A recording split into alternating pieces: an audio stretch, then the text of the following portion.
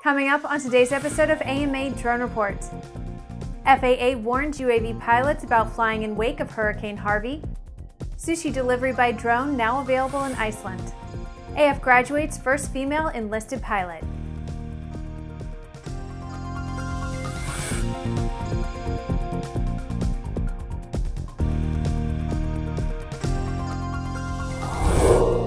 Hi, I'm Bree Cross. Welcome to Airborne's AMA Drone Report on Aero-TV, a weekly news program covering the recreational drone world in partnership with the Academy of Model Aeronautics, one of the oldest and most respected aviation organizations in the world, with more than 195,000 members and 2,400 clubs across the country. The tragedy of Hurricane Harvey is still being documented at this time, but it's obvious that Texas has taken a huge hit from Mother Nature. We've seen some spectacular video from drone operators of the damage and its vicious effects, and we hope all those videos came about legally. But the FAA is putting the word out that unauthorized operations will be carefully investigated. The FAA warns unauthorized drone operators that they may be subject to significant fines if they interfere with emergency response operations. Flying a drone without authorization in or near the disaster area may violate federal, state, or local laws and ordinances, even if a temporary flight restriction is not in place. The FAA asked drone operators to allow first responders to save lives and property without interference. At the same time, there would seem to be a solid role for drone pilots to play in such national emergencies and a formal program defining how and where such operations may be allowed to contribute to the recovery, rescue, and documentation of such disasters would seem to be an excellent area to investigate. More info to come. In the next Drone Minute, let's take a brief look at a few of the shorter stories that are making the rounds of the small UAS and hobby drone communities.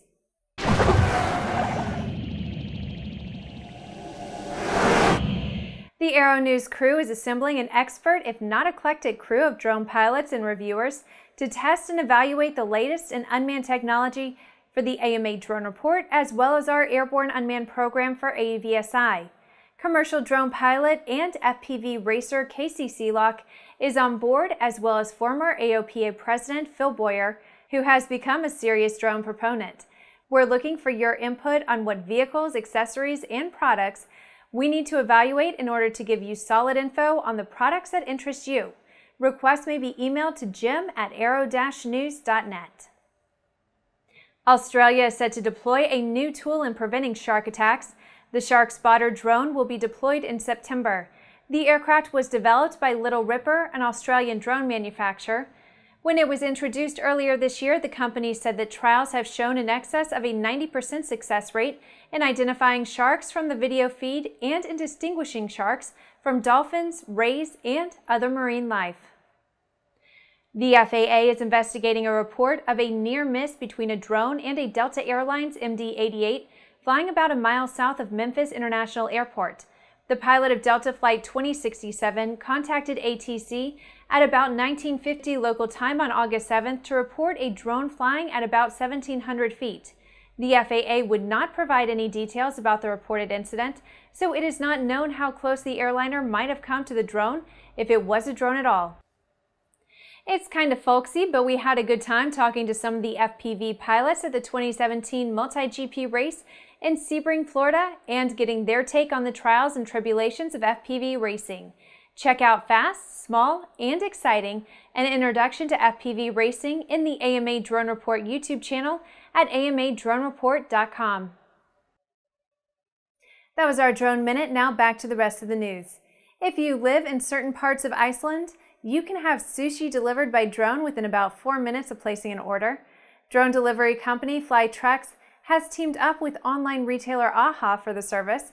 While AHA offers a variety of products, the current focus with Flytrex is on sushi. Reportedly, when a customer makes an online order, they can request drone delivery.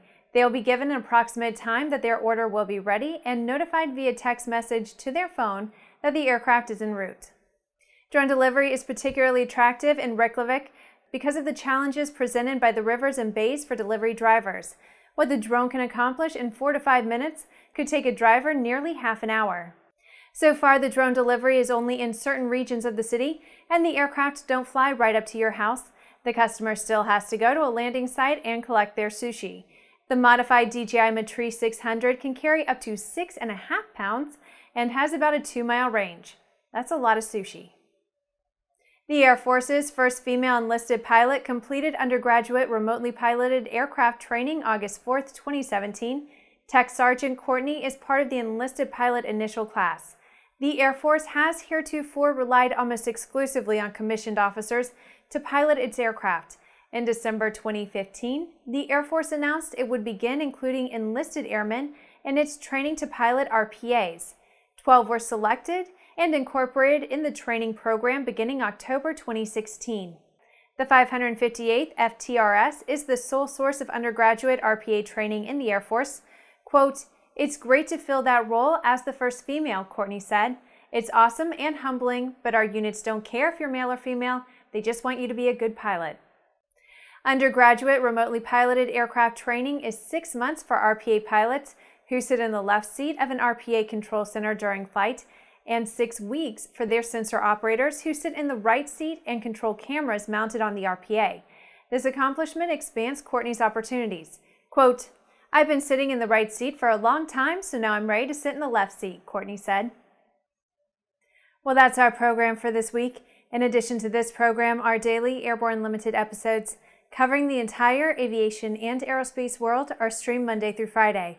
Don't forget to subscribe, like, and tweet us. Get comprehensive real-time 24/7 coverage of the latest aviation and aerospace stories anytime at aero-news.net, and more information on the exciting hobby drone world at modelaircraft.org. We'll see you next week.